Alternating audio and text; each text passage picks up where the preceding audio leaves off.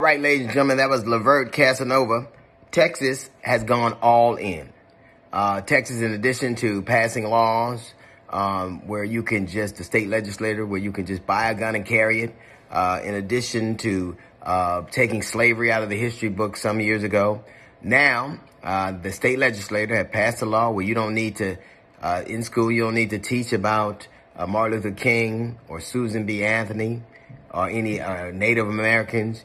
You don't need to do that. And what's particularly striking is that Texas has told its teachers that it is not mandatory to teach that the Ku Klux Klan and white supremacy is wrong, that it is morally wrong. That shouldn't sound shocking to people. And matter of fact, it will be met with deafening silence because Texas is doing what the majority of white people in America believe should happen. The majority of white people, when compared to separatists or nationalists or even members of the Klan, the thing they objected to was their verbiage. The things they objected to was the way, their methods. But what they didn't object to was their objectives.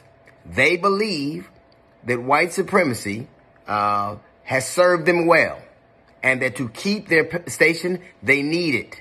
Now, they don't want the N-word you bantered about. They don't want, overt diatribe, but they do believe that the goals of the Ku Klux Klan and white nationalists are in line with theirs.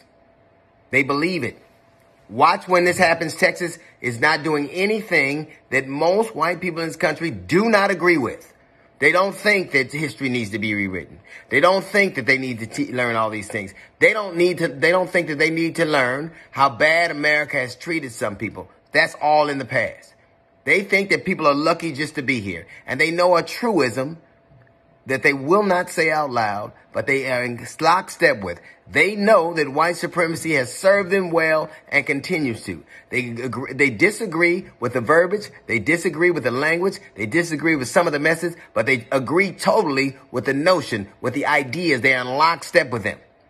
They believe they are superior, and they should be. They believe America should belong to just them. They believe that what their forefathers did may be terrible, but it happened and we should get over it.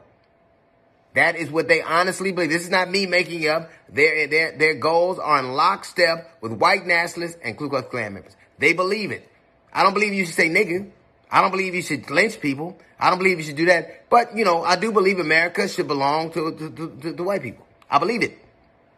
And Texas is only enshrining in law what they say in their quiet recesses of their homes and their offices, on their pages on Facebook. White America should still be the property and private domain of white people. And they're enshrining it in Constitution. They're not being obsequious. They're telling you this is what we believe. A lot of people in America, a lot of white folk in America believe exactly that.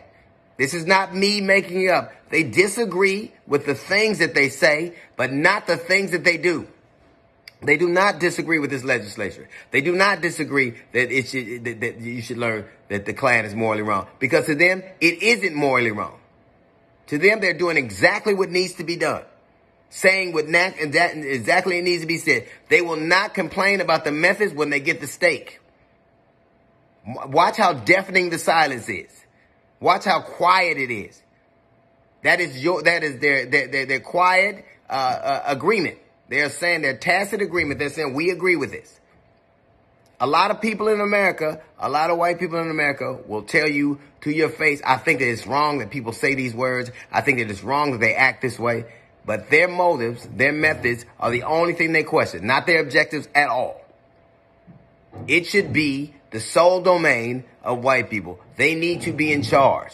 Their forefathers fought hard and murdered and raped their way to dominance, and they mean to keep it. To them, slavery was not a necessary evil. It wasn't evil at all. It was just necessary. And all the remnants of it are equally as necessary.